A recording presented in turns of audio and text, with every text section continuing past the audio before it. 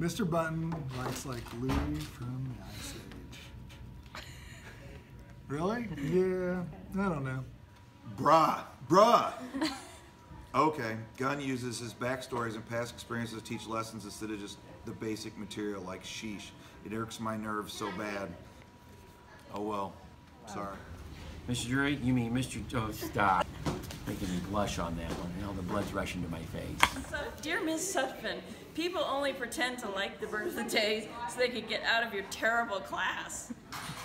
Terrible? Really? You love the birds. Whenever I'm really bored in Mr. Gooch's class, I just look at the light reflecting off his slick head, and it makes time fly by. That's really thoughtful.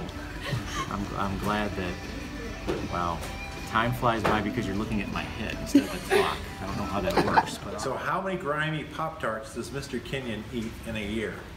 I eat 2 a day, so there are 176, I think, teaching days, so that's probably 350 some grimy Pop-Tarts I eat every day.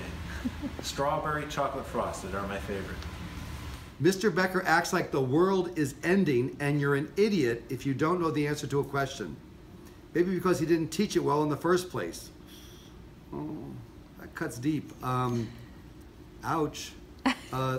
If you don't know the answer to a question, frankly, the world is ending. It irritates me that everything that Miss Roberts says, she relates back to her son. I know everything about Jameson and haven't even met the kid. And clearly they don't know everything about Jameson because they spelled his name wrong.